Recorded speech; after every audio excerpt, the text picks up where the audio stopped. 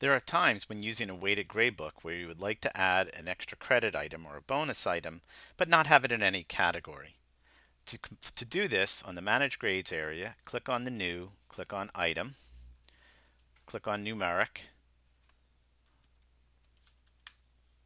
give this item a name. Do not choose a category, leave that alone. Checkbox Can Exceed and Bonus. Choose the maximum points you want for it, and then choose a weight for the bonus item.